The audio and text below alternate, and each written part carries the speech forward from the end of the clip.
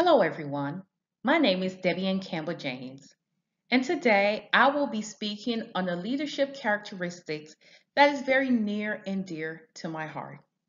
In the words of the late Dr. Martin Luther King, everybody can be great because everybody can serve. And that's why today I believe the characteristics or the qualities of servanthood is core and key in being a good and effective leader. A servant leader puts the needs of people they are leading before their own. A servant leader is there to serve their team. It doesn't matter if you are leading a team of six or a multi-billion dollar corporation. As a servant leader, we're always looking to see if whatever policies are put in place, how are they affecting the individuals that we serve?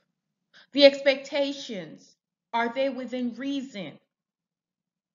A servant leader has no problem going down in the trenches to help get the job done.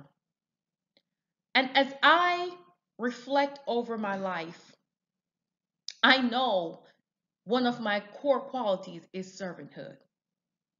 I wake up each and every morning to serve the 30 students or more that are in each of my classes.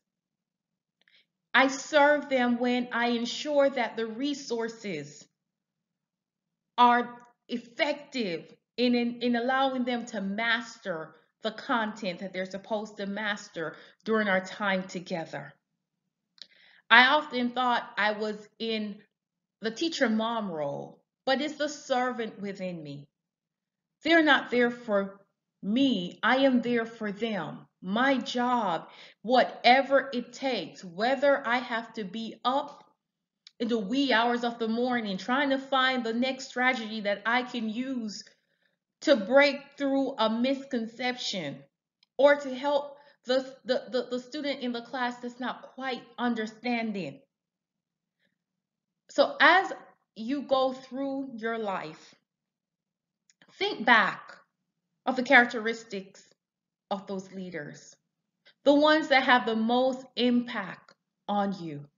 Is it the leader that is in the corner office, or is it that person that knows your youngest child's name, who remember that your dad just had a birthday, who remember that your oldest just graduated from college? A servant leader will always put the needs of the individuals that they are serving first. So as you reflect, as you look through your life, look for ways that you have offered service to others. Look for ways where your servanthood has shined through and reflect on the impact that you have made. I thank you for your time.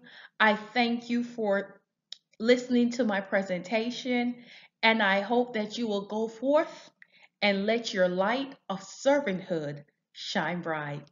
Thank you all, and you all have a great day.